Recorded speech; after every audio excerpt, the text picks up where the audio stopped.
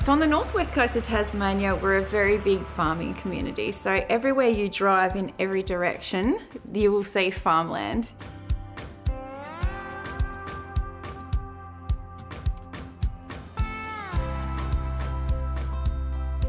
I'm Belle Binder. I'm from Sprayton, which is around 10 minutes out of Devonport in Tasmania. We've got 5 children, 4 boys, 1 girl, 4 teenagers, 1 toddler, so there's a lot going on in our house. We've got 2 dogs and a cat called Sushi.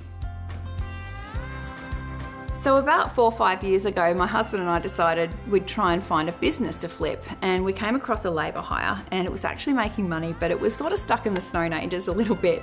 But we took this over and we thought, wow, the potential that this had to actually modernise it, systemise it. And so we turned it completely upside down, rebranded the whole thing and systemised it.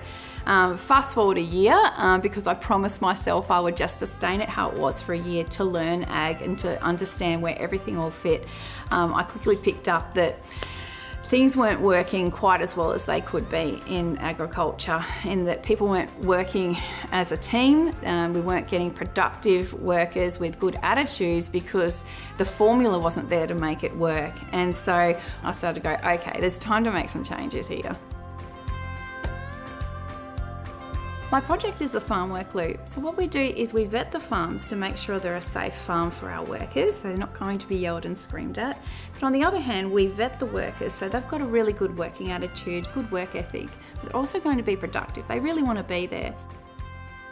So the benefit for the backpackers is they can travel around Tasmania while working, but for the locals, they can condense that down into an area and keep on working in and get the stability of those hours. For the farmers, you've got a whole skill sharing workforce, both local and backpackers. So there's so much diversity and also stability in that workforce.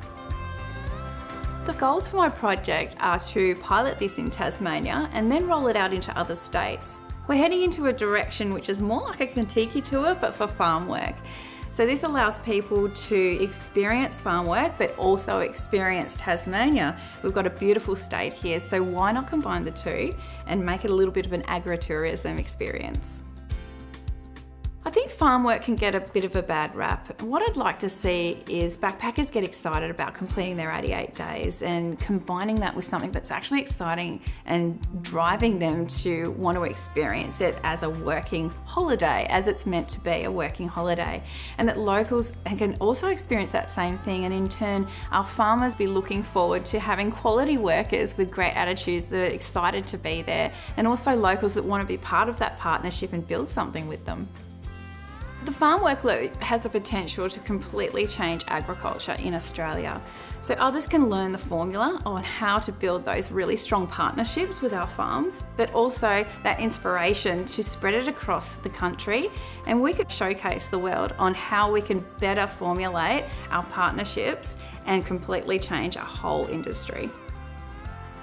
Being a woman in ag, and especially in a regional area, it was definitely challenging when I walked into agriculture 4 years ago. It was almost like, who's this princess walking out on a farm? But I think with time, I've really built the respect, and I'm here to make a change, and I'm here to make a positive change for all of Australia, especially in the farming environment where I'm told it's always been that way, and good luck changing it. My attitude's sort of been, well, you watch me.